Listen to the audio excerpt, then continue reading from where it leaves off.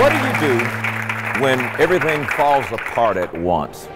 Your boss yells at you, a bill collector just left you a message, one of your kids just got sick on the kitchen floor, your mother-in-law just called, your daughter's water breaks and she just went into premature labor, and that's just Tuesday.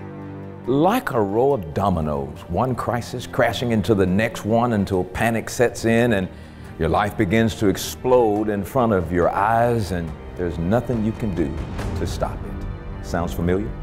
Our guest today is in the middle of her own overwhelming crisis, hit with challenge after challenge.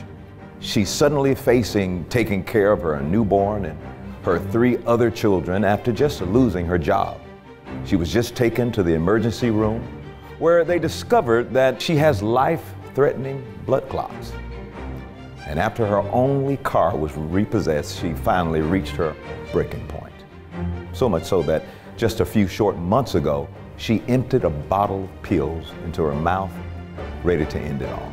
I just didn't want to live no more.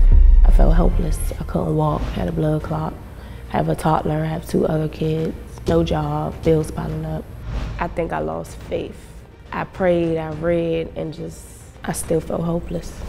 She's here today to find her way back from these feelings of helplessness. Today, we're going to restore her sense of hope and help her move forward. I'm Creflo Dollar, and this is Your World.